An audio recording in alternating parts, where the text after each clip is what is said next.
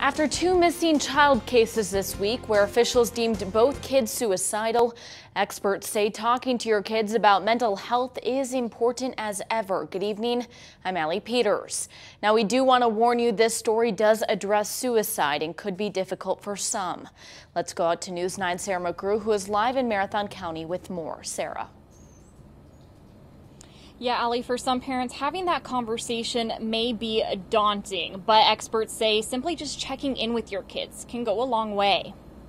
Kids oftentimes don't just come right out and tell you that they are struggling. So it's important that parents are proactive in talking about mental health with their kids. I always tell parents it's nice if you could do a check-in with them, like every week or every couple weeks at the most. According to the latest Youth Risk Behavior Survey in Marathon County, many kids and teens are struggling with mental health. About half of all the students in Marathon County reported either depression, anxiety, or self-harm. And when it comes to suicide, the data is striking. If you think about an average Marathon County classroom size of 20 students, of those 20 students, the data is telling us that one or two of those students in that classroom has attempted to kill themselves. She says those numbers are similar when it comes to the statewide data. But how do you even start the conversation with your kids? Try asking these questions.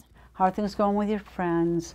How are you feeling? Is there anything bothering you that you want to talk about? And if you're concerned your kid may be having suicidal thoughts. A lot of times people kind of want to beat around the bush.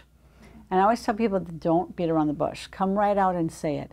Are you feeling so sad that you wish you were dead? Even though those questions may be tough to ask, it opens the door for your kid to express any concerns they have or challenges they're facing. Those check-ins are what's vital. You have to keep that line of communication open and keep the door open and make sure your child knows, honey, if there's anything that's bothering you, you know that you can always come and talk to me. Especially in these uncertain times, a little extra support can go a long way.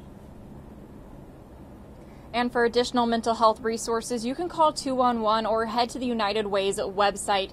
You can also find the National Suicide Prevention Hotline at the bottom of your screen. Back to you.